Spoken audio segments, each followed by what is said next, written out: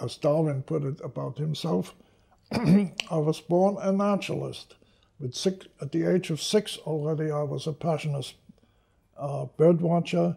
My older brother had an aquarium, which we jointly took care of, and we caught little fish in little sticklebacks in the streams and ponds of the neighborhood, and snails and things, and watched all the water life, the larvae of insects living in the water. And my mother was a great collector of mushrooms. She knew not only the poisonous and the edible ones, but she knew everything about the in-between kinds of mushrooms, which is the majority. She really knew mushrooms well. And both of my parents took us 3 boys every weekend on a little excursion, on a hike, on a walk, and we studied the spring flowers, or my father took us to a limestone quarry where we found ammonites and other fossils, or we went to a heron colony and watched that. Anyhow, I was almost trained to be a naturalist, and the most important thing is my father had a wonderful library, and we always bought books galore, and I devoured all the books of explorers that went to various places in the world, and I admired what Humboldt had done, and Bates, and Darwin, and the Swedish explorers, Sven Hedin and others. And I was dreaming all the time about someday being an explorer, going to the tropics, going to the jungles, seeing new things, discovering strange animals and so forth. But of course it was a dream world. In the meantime, I went dutifully to the gymnasium, the German equivalent of the high school, and I prepared myself for a medical career, because my family was definitely a medical family. My father's brother was a medical man. There were 3 generations of doctors prior to my father's generation, and I was to be the doctor of my generation, and I didn't mind that at all. I rather liked the idea. And when my father died of cancer, it was confirmed, so to speak, my desire to be a doctor, because I said, surely something could have been done to save his life, as one is as a young person full of such ideas. And I finished my high school, and I started medical school, and right at that period, something very unexpected happened. On one of my excursions, birdwatching excursions, and I went out to the field almost every day after I had finished the gymnasium, I saw on a pond, I saw a duck with a red bill. And I said, well, that must be, I never heard of a duck with a red bill. What can this possibly be? And I dashed back on my bicycle to the town of Dresden, where we were living at the time, and tried to find somebody to confirm it, because I said, well, if somebody else doesn't see it, nobody will ever believe that I saw such a thing. And of course, I couldn't find anybody. And finally, eventually, at a meeting of the Dresden Ornithological Society, I met a pediatrician who said to me, he said, well, I don't know whether you saw this or not, but why don't you tell it to Germany's leading ornithologist, Professor Stresemann in Berlin? And I said, well, how should I ever get in touch with him? And he said, well, that's easy.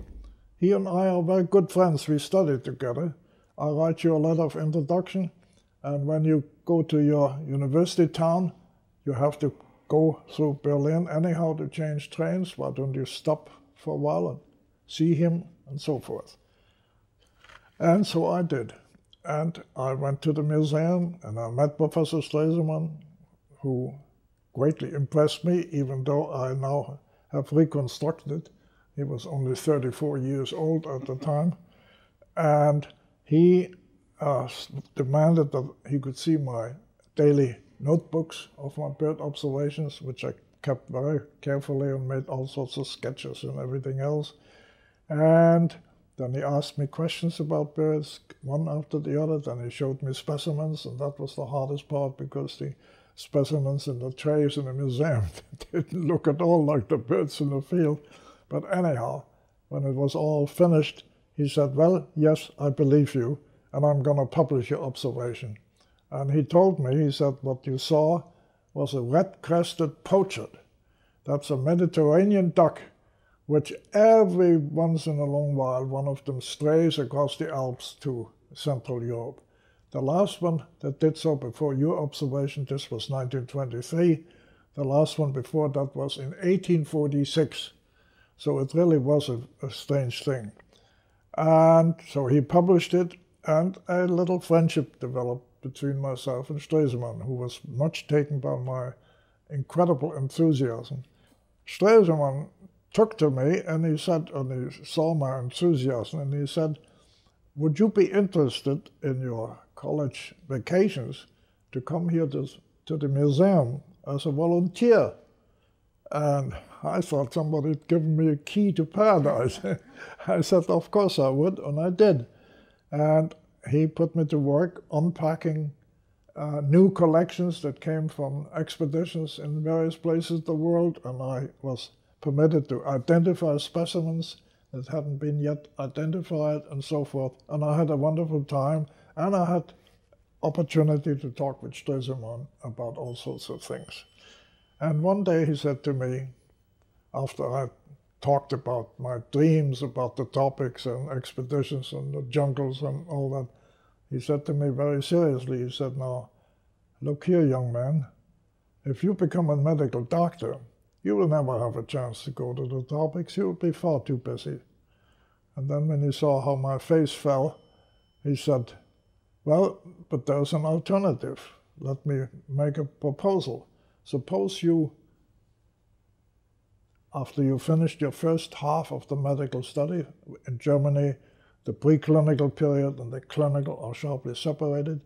After you finished your preclinical period, why don't you stop studying medicine, take a degree in zoology, a PhD, and when you have that, then I can find a place for you in an expedition somewhere, I'm quite sure. As soon as I had my candidate of medicine degree, I stopped medicine and I went into zoology, and I did something that is almost unbelievable. In 16 months, I fulfilled all the requirements of a PhD candidate in zoology, including a semester of philosophy and a great deal of botany and so forth. And I had written my thesis in that time.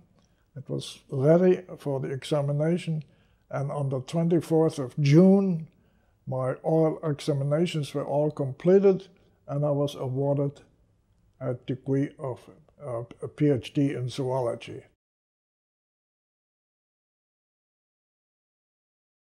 I was mentioning that Stresemann had said that maybe if I switched to zoology and got my PhD, he might be able to get me onto an expedition.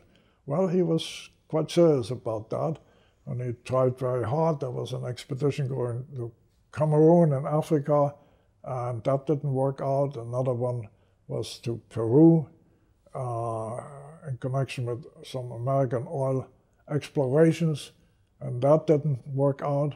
But finally, Stresemann, persuaded Lord Rothschild in England, the famous owner of the largest private bird collection, that he should have a collector in New Guinea. Actually, Rothschild had a collector there, but he had a stroke and had to give up working.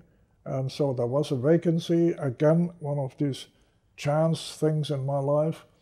And Rothschild, not knowing anything about this fellow Ernst Mayr, but being persuaded by Stresemann, in whom he greatly believed, said, all right, I'll send him out, and I have a very definite task for him. There are some so-called rare birds of paradise. In the days when ladies put birds of paradise and other feathers on their hats. Every year, the natives all over New Guinea skinned out birds of paradise and sold them to dealers, and the two major dealers were in Rotterdam and Paris. And then the people make adorn hats bought from these dealers. And once in a while, among all the well-known birds of paradise, turned up a unique specimen, something that nobody had seen before.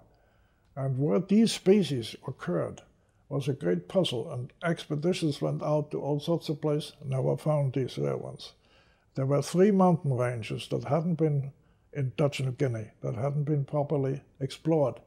So my task given to me by Lord Rothschild was to go to those 3 mountain ranges and collect them thoroughly and see whether I could find one or the other of those rare birds of paradise.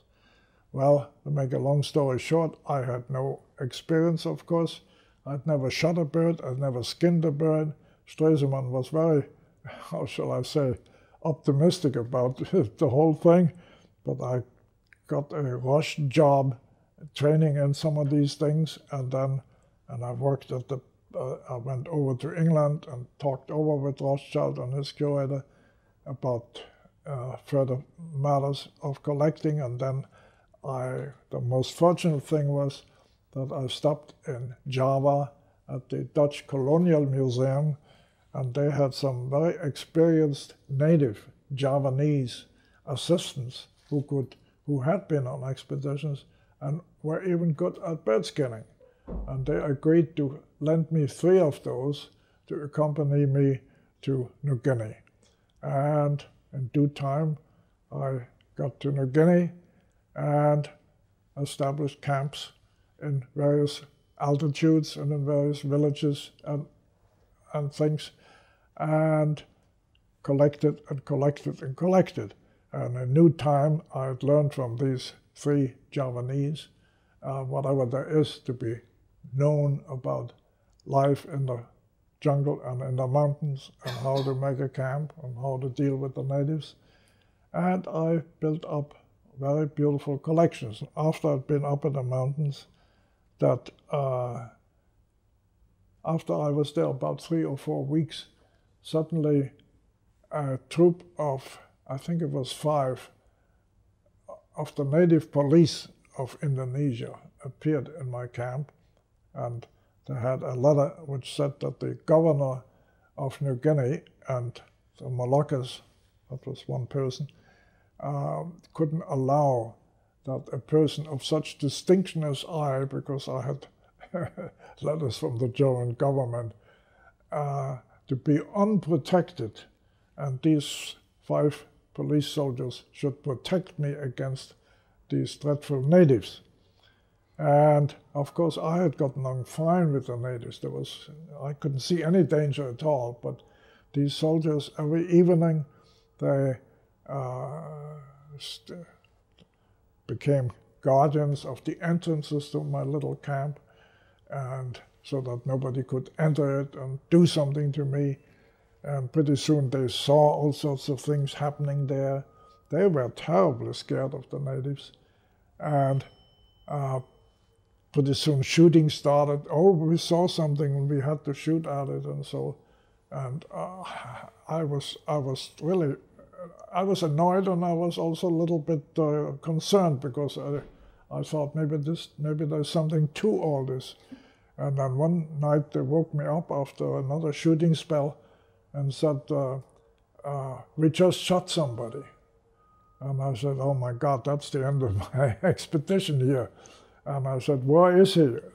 So they took me across a little brook that was alongside my camp, and I looked around with a kerosene lamp, and I couldn't see anything. There wasn't anybody there. I sent these fellows to the coast, explaining the whole thing, and I went inland to a higher village and started a new collecting period. And after about 2 weeks, suddenly somebody rushed into my little hut and said, "Oh, there are a lot of people coming, a lot of soldiers coming." And I said, "No, what?" And I went outside, and I could see the ridge that came up from the coast, and the pass was right at the very top of the ridge. And there was a column of about, I think it was 105 people, something like that. And there were two white men in uniforms of officers of the colonial police force, and about 20 soldiers, and the rest were porters carrying all their stuff and food and so forth. And I still didn't know what it was all about, but I decided to go down into the valley separating my ridge from this coastal ridge, and there was a river flowing there, and I went down there, and the leading officer of the other group waded into the river toward me, and the first thing he said, "Oh, I'm so glad you're still alive." I said, "I didn't know, I wasn't supposed." "Oh," he said, "these soldiers that you sent back to the coast reported that the natives had attacked your camp and had massacred you and all your people there, and we, police soldiers, by shooting all of our ammunition, had been able to escape and get down to the coast." They had made up that story because they were embarrassed appearing on the coast when they were supposed to protect me, and there they suddenly appeared having abandoned me. Well, they had a court-martial later on and so on and so forth, long story, but anyhow, I was also told I had to now immediately return back to the coast. It was just too dangerous. But I knew that there was a lake even further in and even higher up that I'm sure was very interesting, and so I totally disobeyed the order from the Dutch government, and I went up to that lake and sure enough discovered a new finch up there and several rare birds that I never encountered anywhere else in New Guinea. So I had a really marvelous time. So that's just one little story about. Then there were two other mountain ranges where I had similar experiences and so forth. And at the end of that period, I had, in about 7 months, collected over 3,000 birds. And the main reason for my great success was that I knew how to make use of the natives. And there is a story that is absolutely true, and it surprises just about everybody I tell it. After I'd been a little while in this first collecting place, I realized that every bird the natives saw and that they had shot, they knew the name. So I recorded the Latin name that I knew and the name the natives gave me. And since they knew birds so well, I had 3 little bird guns. I gave it to the natives, and I told them always when they came with a particularly rare bird, let's say Nieda, I said, "Well, I want more Nieda." And then they went out and they brought back Nieda, and not the common stuff, you know. And at the end, when I finally summarized everything, I found that I had, in this locality, collected 137 species of birds, and the natives had given me the names of 136 of these. There were only 2 little nondescript-looking little warblers, green warblers, which they had given the same name to the 2 different species, and I'm sure if I had gotten the right kind of an old man, he would have been able to have the name of that 137 species. The biological species is an absolutely obvious entity to any good naturalist, and so they were very, very clever. They had I'm now using the language, the Pidgin English language of Eastern New Guinea. They would have the male bird of paradise with this particular thing, and then there came a female, and I said, "What's that?" And they would say, "Oh, that's Mama Belong," and then the name of the male. They knew perfectly well that there were not 2 different species, which by the purely typological species concept might have been the case. No, the knowledge of birds, they knew exactly which bird had only one egg in the nest, which species had 2 eggs in the nest, and all that. They were superb woodsmen, and very often in certain localities in New Guinea and in the Solomon Islands, I would distribute all the guns to the natives, and I would go out and collect orchids and other things that the natives weren't interested in collecting.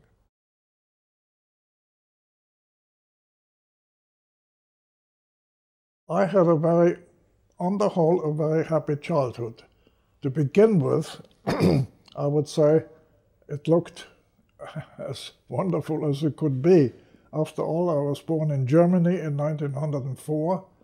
At that time, Germany was very prosperous. The world as a whole was peaceful, very prosperous. My father had a brilliant career. He was promoted to a justice of the Supreme Court of Bavaria at the very young age of 47. My mother came from a banking family and was very affluent. I had 2 brothers with whom I got along very well, and everybody in the family was healthy, so nothing could have been more wonderful. And then, of course, in 1914, the great catastrophe began, the First World War, in which several of my cousins were killed and other friends, and eventually things got from bad to worse. Then came that post-1918 famine, where we really starved. We didn't have enough to eat. And then came the 1923 inflation, in which the whole family fortune was wiped out.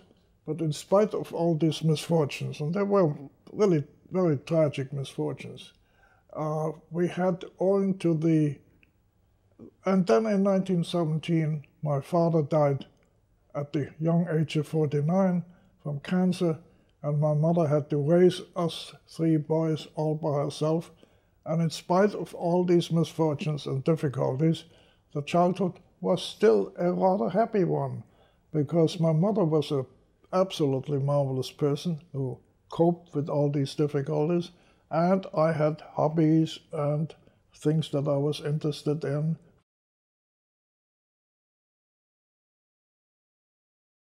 My dissertation was a biogeographical one, and it was in a way connected with that duck that appeared in Central Europe after 80 years, but this dealt with a small finch-like bird, relative of the canary, also a Mediterranean species, which in the years between about, let's say, 1770 and the present time, had spread from the Mediterranean on both sides of the Alps into Central Europe.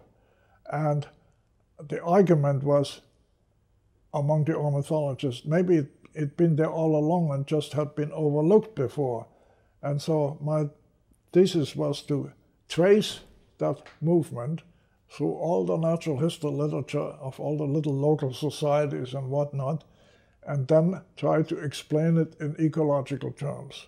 The observers are the really important thing. You see, there are bird watchers everywhere and always have been, right back to the year 1800 and earlier, and they would record what they have seen, just like the vicar of Selborne, who recorded every day what he saw, and these natural history. But I had to get the most obscure natural history journals, for instance, of provincial societies in France, and I had to do a great deal of library work and also constantly interpret what I read, because sometimes people would record that bird and it really wasn't true, and you had to sort of know who was reliable and who wasn't. Well, anyhow, I got together a very convincing story and mapped the spread of the bird in 25-year periods and developed a number of ecological theories about spreading.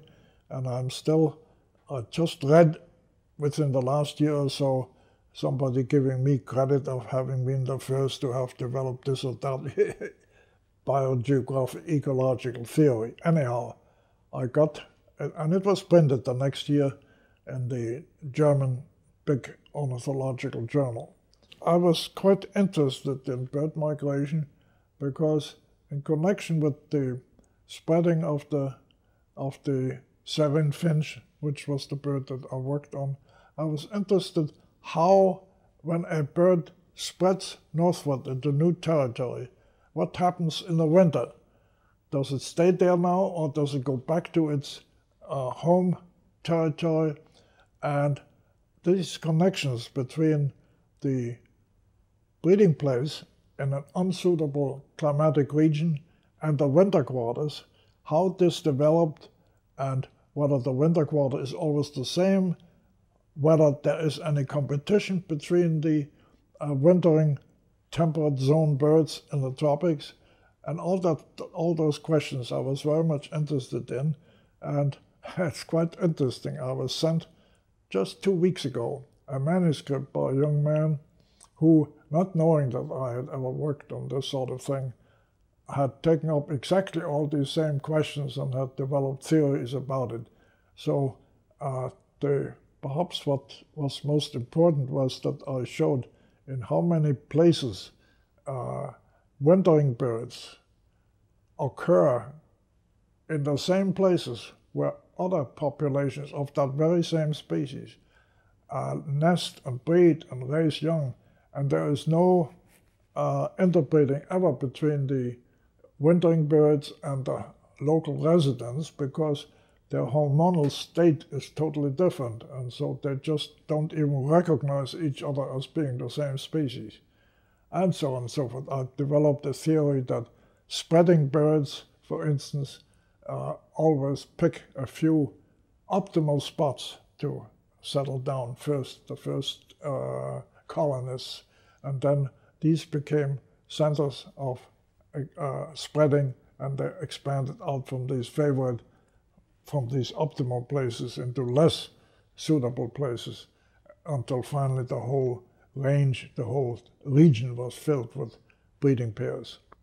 I was very much interested in biogeography, and cleaning out some of my drawers in the museum the other day, I found a lot of notes that I had written in those days, in the 1920s, material for a book on biogeography, which I was planning to write, and which I never wrote. And yes, biogeography was perhaps my foremost interest at that time, in connection, as a result of my PhD thesis. And I was quite annoyed about a book that was published at that time by Hesse, which was very popular, was translated into English, and called itself Ecological Biogeography. And when I studied it, I said, no, this is not a book on ecological geography. This is a book on geographical ecology. There are two very different things, but we still do not have yet a good book on ecological geography. And a book that I now have in press, together with co-author of Jared Diamond, dealing with the birds of the islands northeast of New Guinea, the Solomon Islands and the Bismarck Archipelago, which usually are combined as Northern Melanesia. We have this book in press right now, and that deals a great deal with the ecology of biogeography. Why are certain species spreading and others not? Which ones disperse most easily? And which can endure competition, which others cannot endure competition, and so on and so forth. It's a great deal of ecology related to biogeography. And that is, so I've sort of come full circle from my early PhD interests until one of the very last things that I will be writing in my life.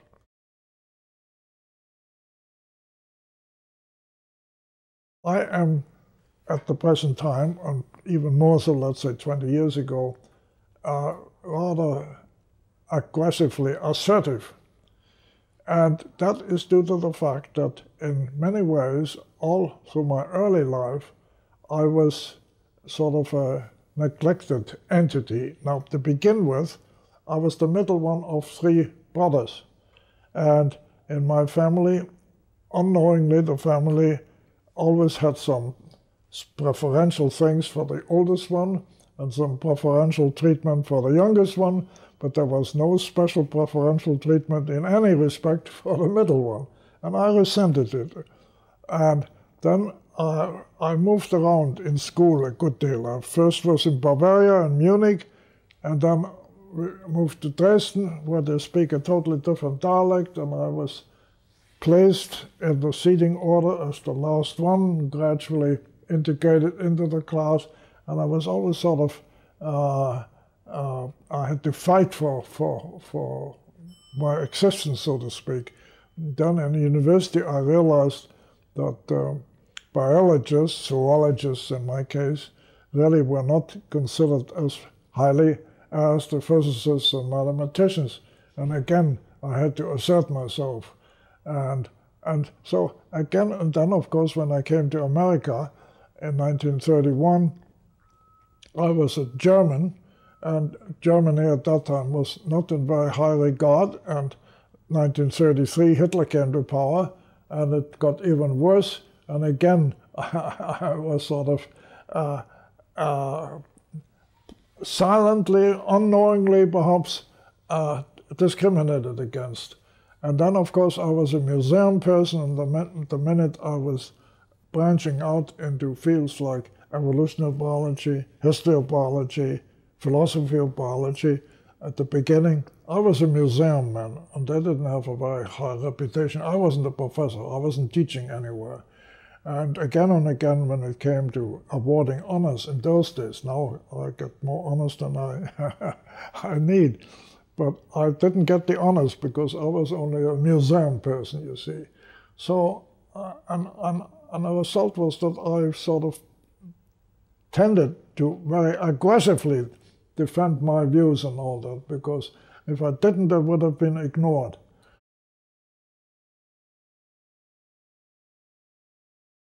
When I was about 30, I had suddenly developed bleeding from I had blood in my urine, let's put it that way. And no special pains or anything, but at every 3-4 months, I had another spell of bleeding. And I finally, being very unsuccessful with ordinary doctors, I went up to the urogenital clinic at PNS, Physician and Surgeon Medical School of Columbia University in New York, up on Broadway and 168th Street.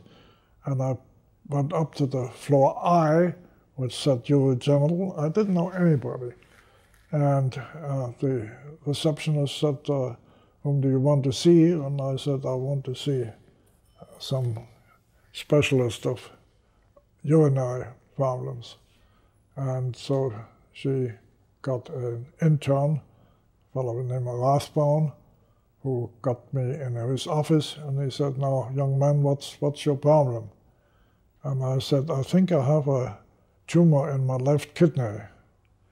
And he immediately laughed. He said, now, young man, a tumor in the kidney is a thing very difficult to diagnose. Whatever got you to have that diagnosis? And I said, well, the blood in my urine is rather black, and so I decided it wasn't something in the bladder, but up in the kidney. And the second thing is I don't have any special pains, any really acute pains, so it isn't a kidney stone. And then I said, and I said, my left kidney is, and I said, I sometimes have this sort of a heavy feeling on the left side, so I decided it is in my left kidney. And then my father died of sarcoma of the kidney, and so to guess that it might be a tumor was the obvious one for me. And that's how I came to my diagnosis. And he said, well, we have to make all the tests, and they cystoscoped me and they x-rayed me, and they finally found something that looked, by God, it looked like a little papilloma in the pelvis of the left kidney. And they said, well, we have to watch this and come back in half a year and we take another x-ray, and if it has grown in the meantime, then we'll have to operate it. Well, it had grown. My left kidney was taken out, and when I was lying there about 3 or 4 days after the operation, the physician in charge of the floor came by with his students every day for the clinical analysis. And he said, when he came to my bed, he said, now here we have a very unusual case. Here is a patient who came to us with a ready-made diagnosis, and for once he was right.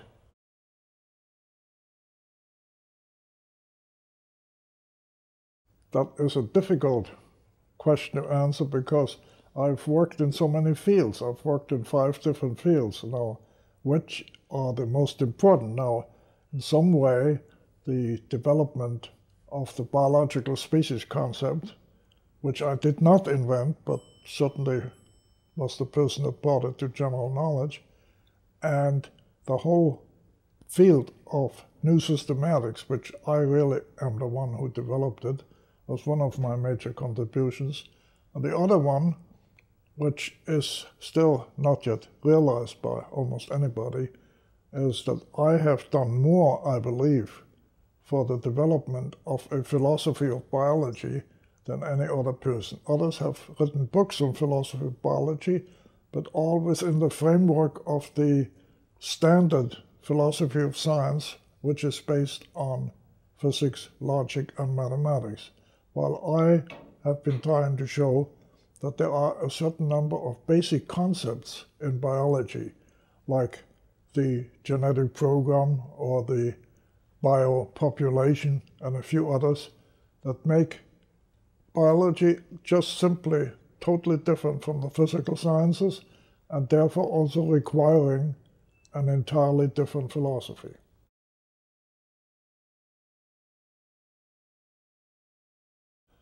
I think it was a professional thing.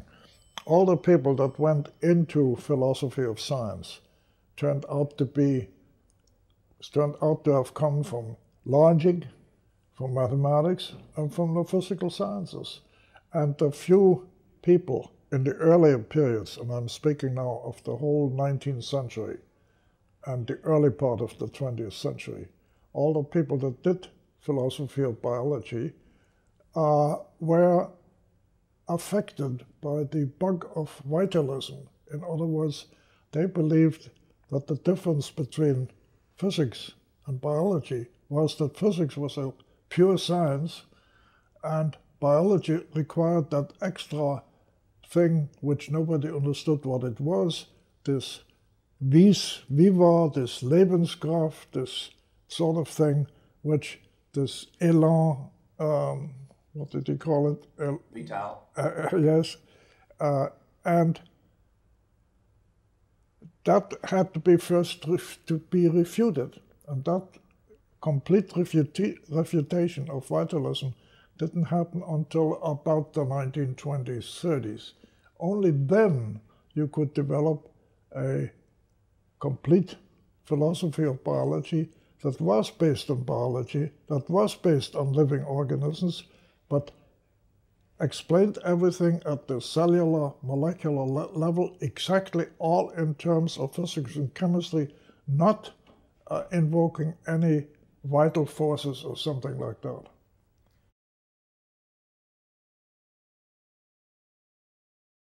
At the beginning, my early career, my development of the so-called new systematics was a thing I was very proud of. And at the species level,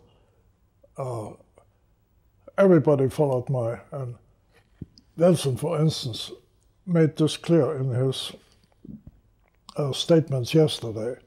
But then I'm so used to that now, the latest thing I'm most proud of is, and that has not yet been fully appreciated by the philosophers, is my development of the philosophy of biology.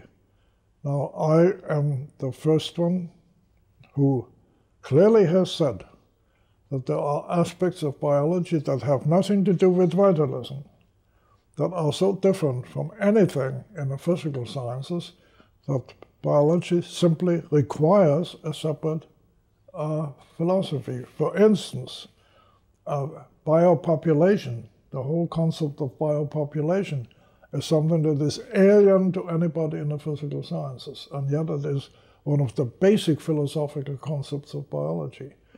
The idea that in the physical sciences, anything that happens has only one causation, and that's the natural laws. In biology, everything and anything that happens has two sets of causations, the natural laws and the genetic programs. That's just two of these really fundamental differences between biology and the physical sciences. And I'm the first person that has really made this clear and has pointed this out. Another thing, for instance, is that theories in the physical sciences are always based on natural laws.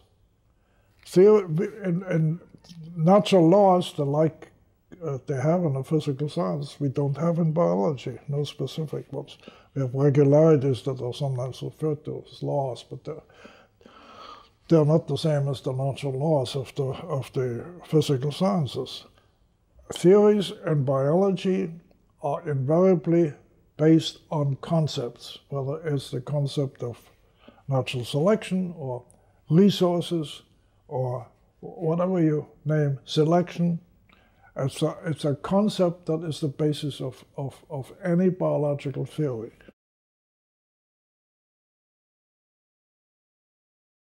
I remember that I was in Naples at the time, and incidentally I went to Pompeii with Jim Watson on the day before, and I had arguments on evolution with a Belgian evolutionist with the name of Ernst, H-E-U-T-S. And we argued and we couldn't get together at all. And I went back to the hotel, and I suddenly had an insight. I said, well, if we have a very small population, a founder population, with a very much impoverished gene content, then a genetic reconstruction, a genetic reordering is so much faster and easier than in a large population, in a large widespread population. And that rapid turnover in a marginal, peripheral little population is the secret of why suddenly evolutionary changes occur that will not be reflected in the fossil record, because the chance that one of these little founder populations that rapidly changes will be discovered by geologists is nil. And so I got this idea of the importance of the small, of the evolutionary importance of the small population for a great speed up in evolutionary rate. And that idea, I then came back to, lectured on it in Oxford the same year, and finally published a paper in 1954 in which I in detail developed the thing. And this paper was later used by Eldridge and Gould to they named this process that I had discovered and described, punctuated equilibria, you see.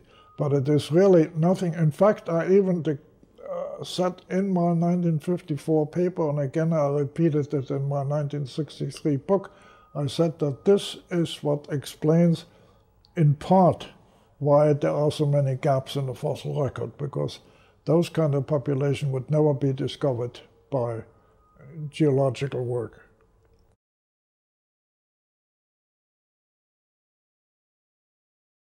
This is almost like a joke, but when I was at the American Museum in New York, a lot of young people came and saw me. Practically, I was well known as the one young people, particularly bird watchers, could talk to. And it was well known that I had a great deal of experience in anything having to do with birds. Well, how they ever came to it, but I don't know. But one day, Jim Watson's parents appeared in my office. They had some other thing to do in New York, no doubt, because they lived in Chicago. And they knew I was an ornithologist, and I think Jim knew about me and had already acquired a certain admiration for my work. And so Mrs. Watson asked me that, she said, Jim wants to become an ornithologist. Where should he go for his studies of ornithology? At that time, of course, everybody went to Cornell. And I said, probably to their surprise, I said, he shouldn't study ornithology at all. He should, in his undergraduate career, get a very good basic training in biology. And when after 4 years he was still keen on ornithology, then I would be willing to suggest where he should go for graduate school in ornithology. And so the result was, maybe other people said the same thing. I don't credit myself as being the only one who guided his future.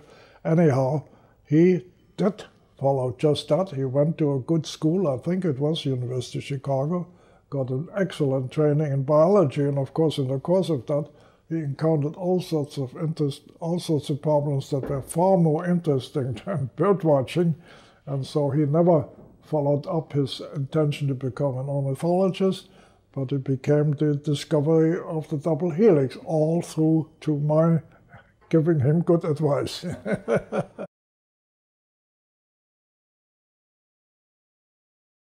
Well, I tell you, it depends entirely.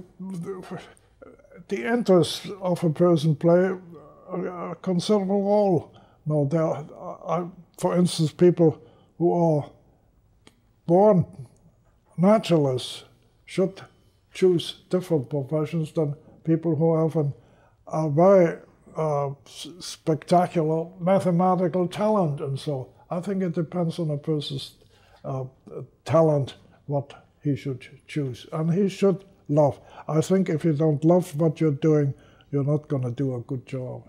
Well, I never was very good at mathematics, and I take a book that is even considered not very difficult, let's say like Fisher's genetic theory of evolution, and I'm very soon stumped by the mathematical formula he introduces. Another thing is, it turned out I'm not very good with my hands, so if I'd gone into medicine, I wouldn't have been a good surgeon. I would have been a very good diagnostician. I can sort of have an intuition for just hints of observation and things like that. It depends a little bit on, as I said, on what field you're in. I have, as I said, I'm no good with my hands, no good mathematically. I have a superb memory, and I'm very discriminating, and I have one thing I mentioned earlier I share with Darwin, and that is an incredible curiosity and the ability to ask questions, and very broad interests. I mean, there's hardly any field that I'm not interested in, and people in faculty lunches and things like that, I get next to a fellow from the business school, and I can have a very good conversation with him on his field, because I'm interested in that too. Or, you name it, I'm interested in that field.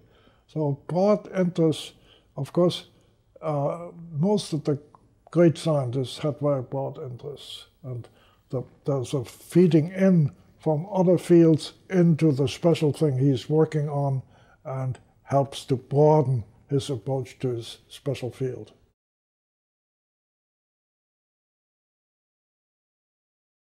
Very often I see a statement made by somebody which clearly to me is wrong. and then I work out what is the real right answer.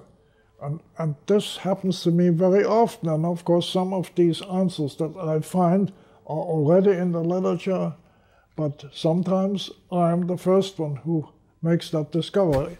And I think this attention to wrong statements and endeavor to correct them is part of the answer. And I always think about things, and when something puzzles me, well, that's of course was one of Darwin's secrets. Whenever something puzzled him, he tried to find a theory. He made a conjecture, as Papa would call it, and see if it worked out. And that's true even today. And it is even true. I go walking with a friend every day, and constantly he's amazed at me. I see something and I begin to ask questions. Now, why are these big rocks here? There shouldn't be any big rocks here, you know, things like that. I like to ask questions. I think that is part of the secret of my success, that I ask questions and occasionally I find a very good answer.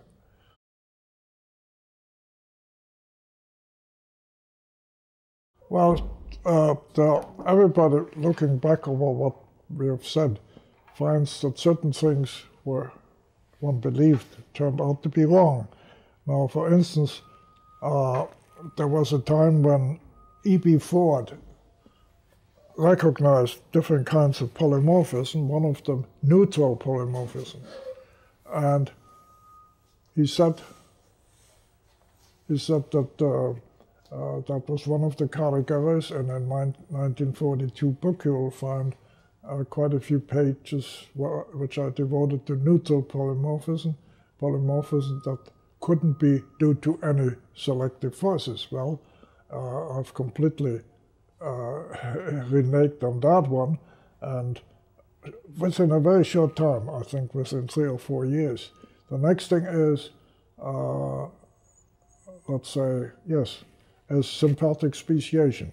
Now, I discovered, well, to begin with, when I published my 1942 book, the majority of the taxonomists still believed, as had Darwin, that sympathetic speciation was the major, if not the almost universal form of speciation. And I said, no, it's geographic speciation, following the lead of some continental European authors. And then I took up sympathetic speciation, and if you read my work carefully, which most of my opponents don't do, I don't say sympathetic speciation is impossible. I say no case of sympathetic speciation has been proven, has been well documented. And I myself thought it would be very rare because, and I spell it all out, I said it would mean a simultaneous preference for a, let's say, in mate selection, simultaneous preference for a given set of characters of the mate and the location where the mate is found, for two different things. So I said simultaneous preference for two such very different things is impossible. Well, it's now been shown that it's not only impossible, but it occurs very commonly in fishes, particularly cichlid fishes. So here's another thing where my intuition was wrong.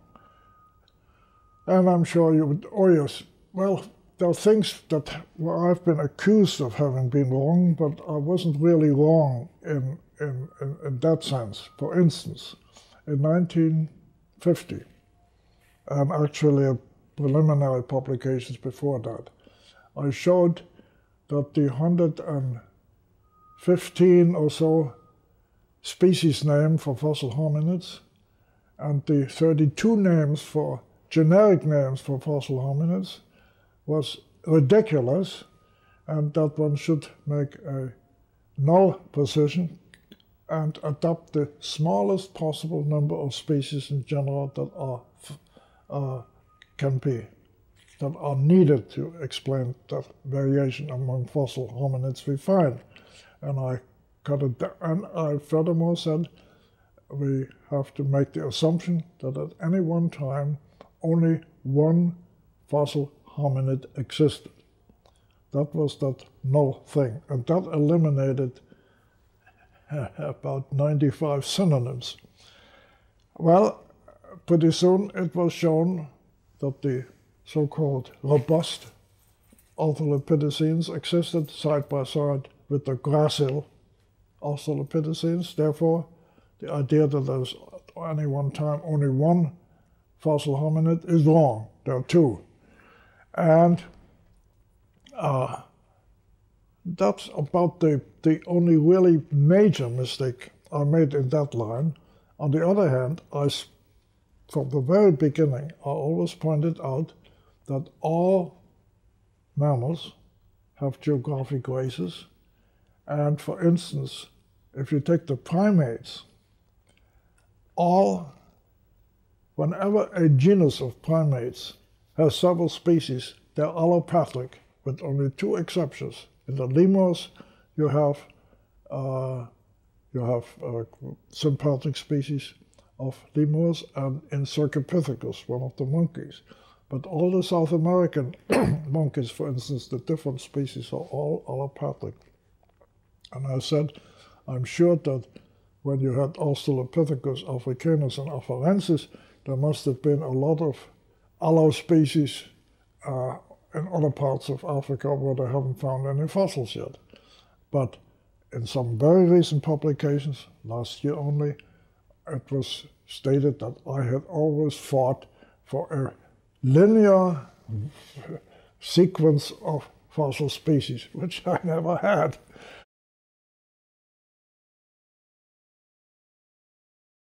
I don't think I ever have tackled any scientific problems that ultimately I wasn't able to solve, for the simple reason that at the very beginning I already sort of realized this is something that's beyond my capacities, and I think I've always been realistic enough to tackle things that I could solve. There may be exceptions I don't recall at this moment, but I think in the field of animal behavior, I've been very much interested in animal behavior at certain times of my life, but I realized that this was a field that would require total attention, and I wasn't willing to give it to that. And so I didn't follow up.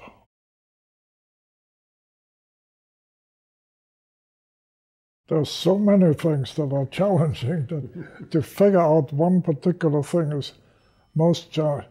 Well, I've always been thinking that since behavior almost invariably is sort of the pacemaker of anything that happens in evolution, a new behavior can be operating with those structures and everything that is already in existence.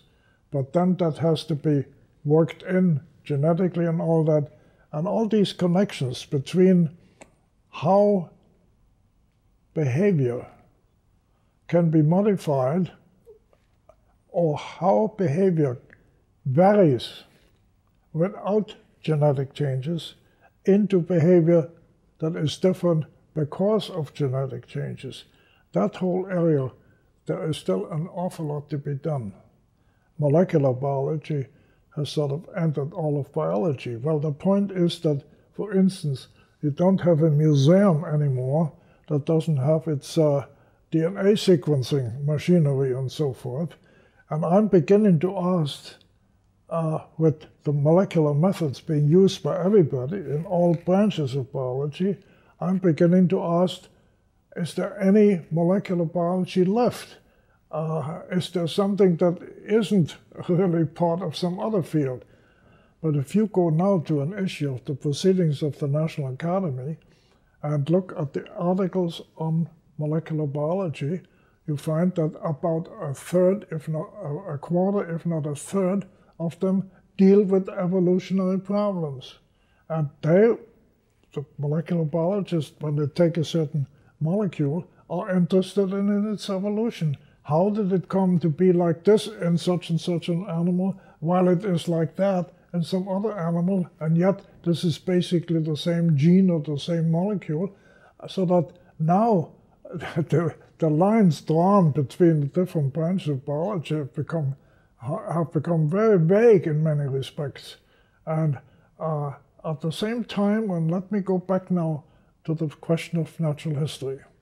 About 3 years ago, I, for maybe the 20th time, went over the whole business of the species concept. What is a species?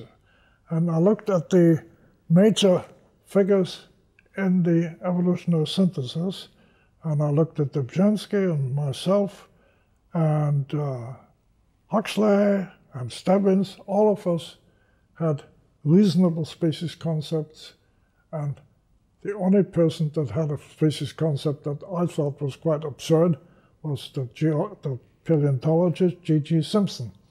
And then I said to myself, well, he can't have been a naturalist in his youth if he had such a peculiar, unworkable species concept. So I went to Simpson's biography, and what did I find? I found that in college, he was an English major. He had never been a naturalist as a youngster. He had never collected anything solar, and he discovered geology in his senior year in college. And from there, he went to stratigraphy and finally to paleontology.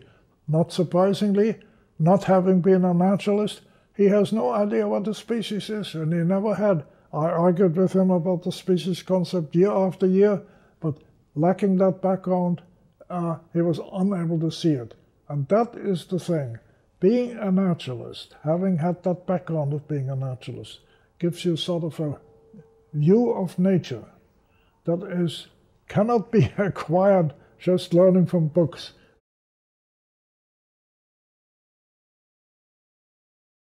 Well, I have spent several years now and corresponding with numerous people on cladistics, and I've come to the following conclusion. A, Darwin, in the 13th chapter of The Origin, said, you cannot recognize any taxon, any species and so, or even higher taxon, without making sure first that all the members are descendants of the nearest common ancestor. Darwin was absolutely, he said, the classification must be genealogical. However, Darwin continued and said this repeatedly, genealogy alone never gives you a good classification.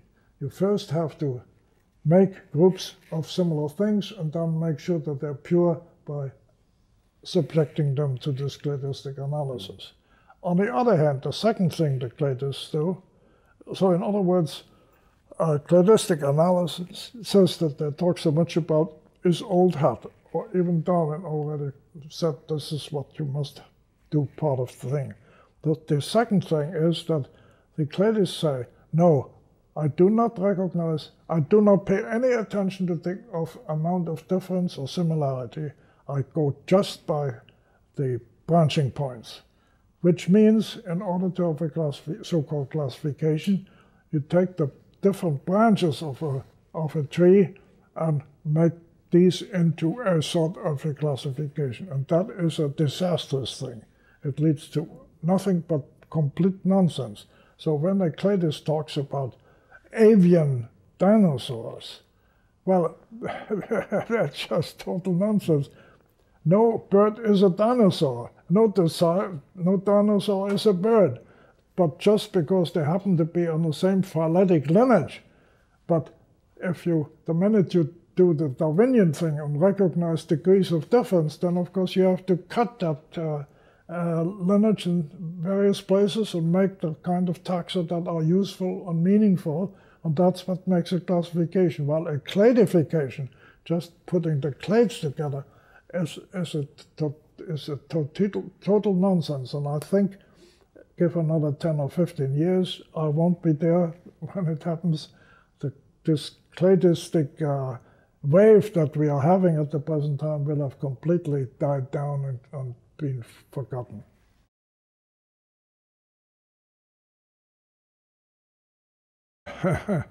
Unfortunately, I have too many projects going, but two of them, fortunately, are already in the editor's hands.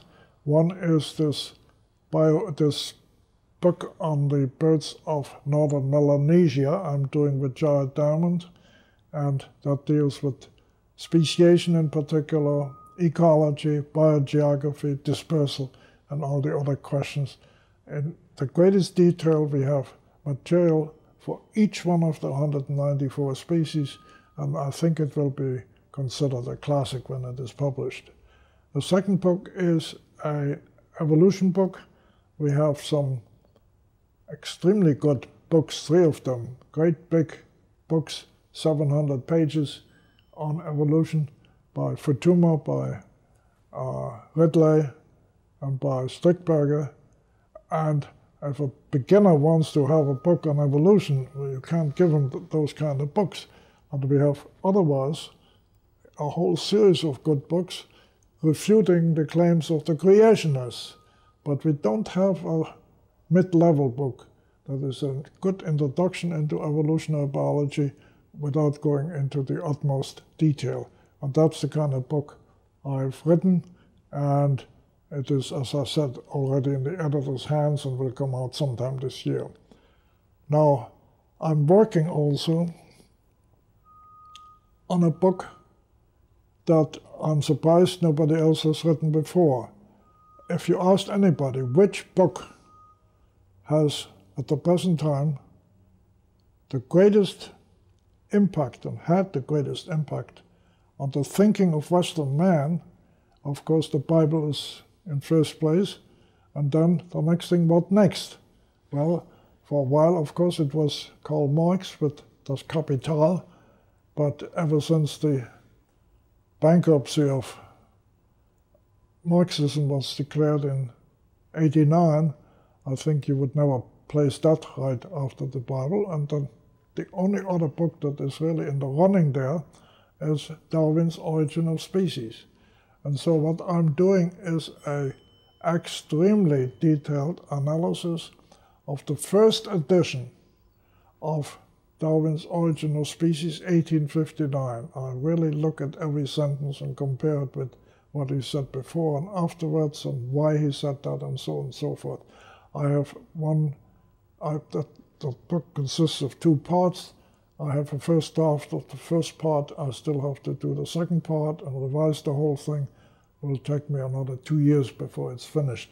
Finally, I have a manuscript of about 70 pages on the basic principles, the theory of ordering material, usually referred to as classification, but I discovered that classification is only one of many systems of ordering. For instance, listing books alphabetically in a telephone directory is a system of ordering, but it is not a classification. And this is very important because right now in the field of taxonomy, we have a great controversy going between people who order in the traditional manner by recognizing classes of similar entities and enlarge them in a hierarchical system, or which divide up the phylogenetic tree into branches and sorting these branches. And these are 2 very different systems, although the representatives of the branching approach do not realize how different they are. And I have a manuscript that is in the next to last draft, and might probably not be published this year, but certainly be finished this year. That's the work I've been doing lately.